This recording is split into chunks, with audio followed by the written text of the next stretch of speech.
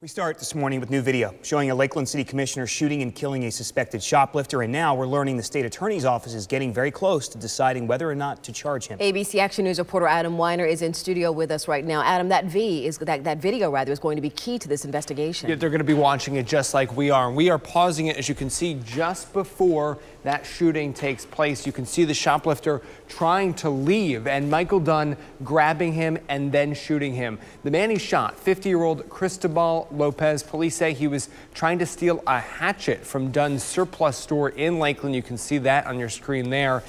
And the question now for the state's attorney's office is whether the shooting was justified. We took that question to Dunn's fellow city commissioners. Most didn't want to answer our questions and refused to defend Dunn's actions.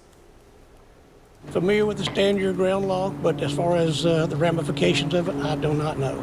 Would you be surprised if charges were filed against Commissioner Dunn? That's totally up to the state's attorney's office.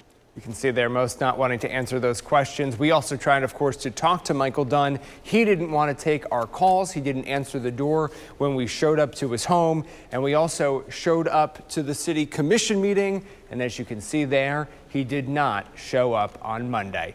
Back to you guys.